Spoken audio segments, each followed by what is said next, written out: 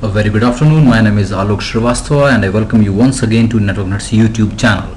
In this video, you might experience a certain level of echo in my voice as I am using the built-in mic in my laptop. I'm not using you can say the headphone mic. So you had to bear with me and do give me the feedback that if this voice is audible and is perfect or not. So what's in this video? I'm meeting you after 3 weeks. So in this video, apart from this beautiful background and the beach and the babe and Linux icon here, that is beautiful, what I'm going to show you how to assign Samba permissions and ownership issues.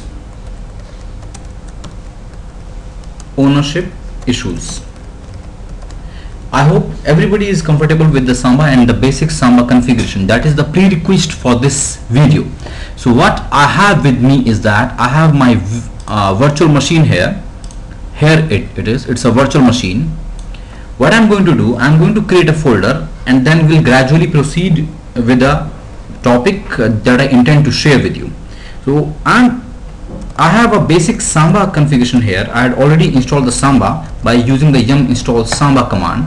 So the Samba is already installed, working, and I hope you all know that the main configuration file is under rel 6. Okay, one more thing, I'm using rel 6 now, no more rel 5.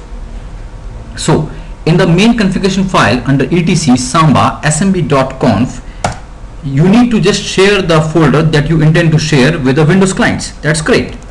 So what I do here, I create a folder here, say ---- mode is equal to 777 and the folder name is WinData. So what will happen, it will automatically create a folder named WinData and the permissions will be set to 777. Wow, that is good.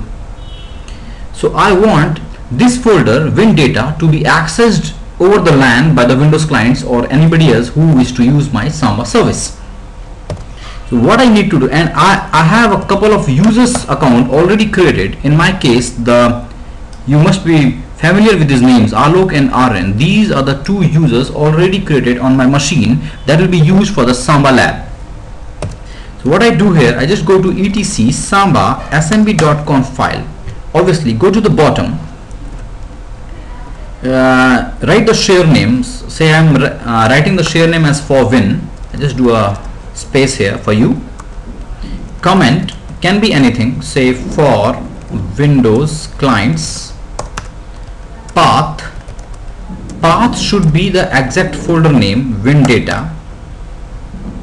Public no, I says no. Writable yes.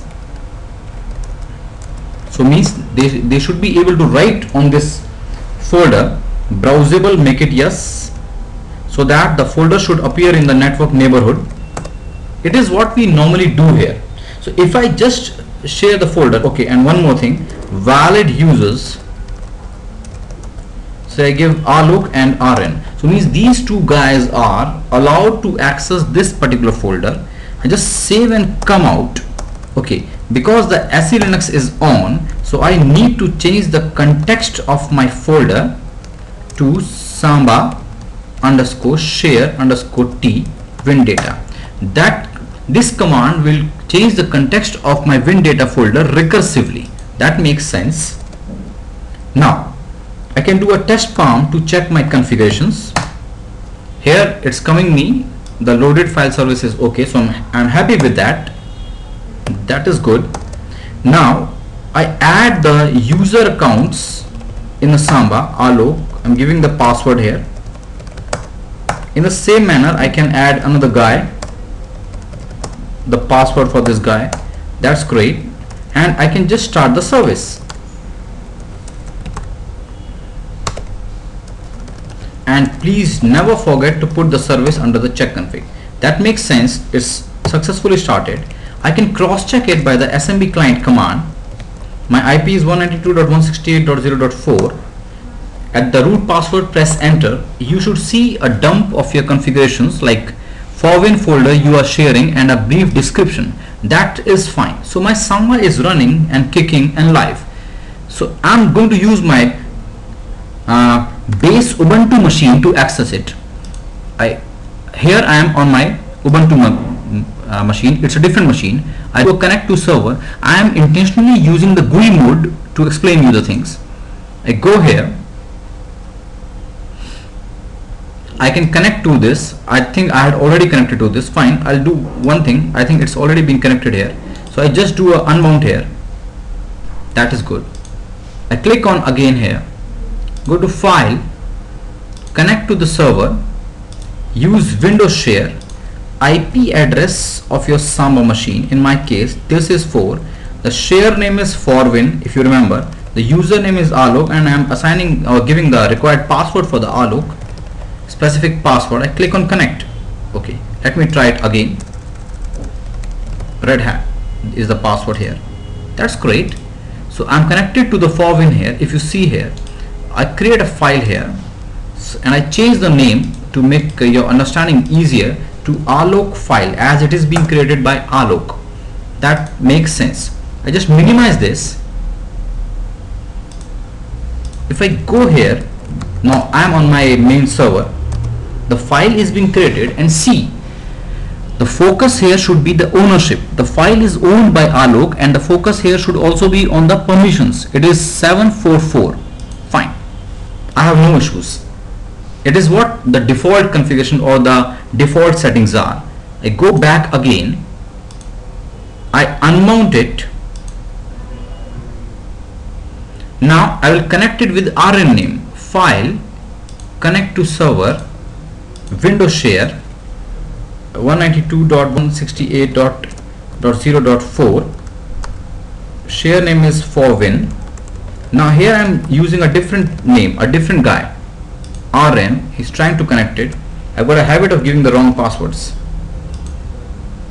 Ha ha ha.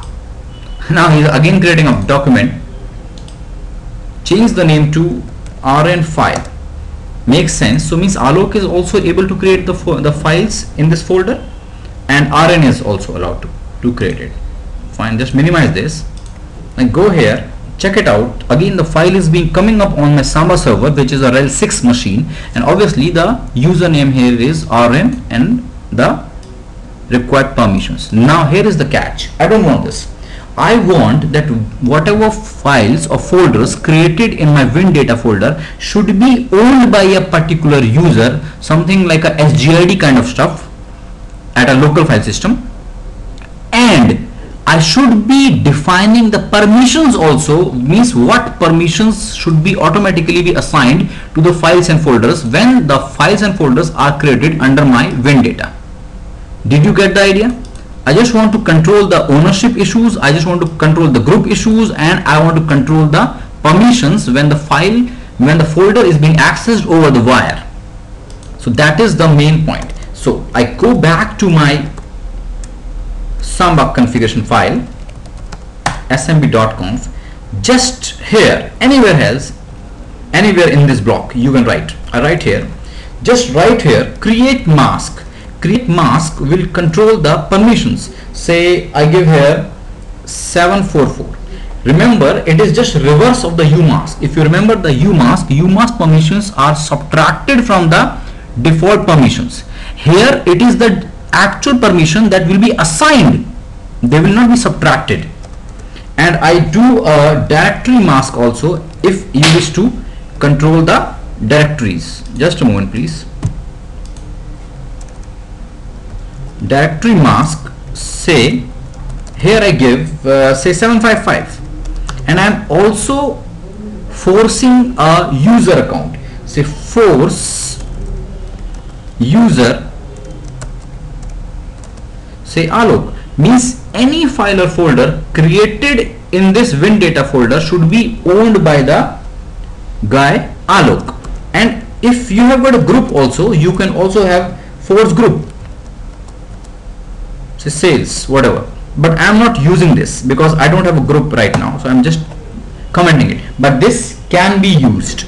So what I done, I defined the create mask 744, means any file created in this folder will have the permission of 744, and any directory created in this folder will be having the rights of 755, and the ownership will automatically be given to Alok. Let me check it out. 744. Right now it is 744. So I'll just change it because that will not clear the point here. I make it 766. Let's make it 766. That is fine. Save and come out and do a service restart. That makes sense. Now if the clients are accessing the folder, now I just do a unmount here and I try to connect it again from my base Ubuntu machine. I go to WinShare, I write 192.168.0.4 and rest of the information is same. For Win is my share name, logon name is I'll give RN, required password, sorry, yeah, hope this will work. Yeah, now RN, I am logged in as RN and I am now trying to create a file, say RN file 2. So now the RN has created a file. Now go back to the base, your main server, check it out. Look, this thing is working. The RN2 file is being created by RN, but the ownership is automatically being given to or assigned to Alok, and the permissions are coming as 766. Check the other things, check the older versions. So that really makes your permissions issues over the Samba very crystal clear, and you can control the ownership rights, the group rights, and the file creation permissions. Okay, let me create a folder also. If I'll just go back again, I'll go back again here, I'll click on my this. Now it's a folder is being created by RN doc, anything. Now I'm logged in as RN and RN is creating the folder, but let's see the permissions. Look, though it is being created by Alok, but the ownership is automatically being given to, it's been created by RN, but the ownership is given to Alok, and the permissions are what I had done, 755. Let me check, etc Samba smb.conf. This is 755 and 766. So that was the idea behind the video. I hope you got the point that how to control the permissions and the ownership issues within the Samba infrastructure, so that you can have kind of security issues, or if you want to assign SGID bit kind of thing over the Samba, that can be done. So I hope you liked the video. Thank you very much. God bless. See you again soon.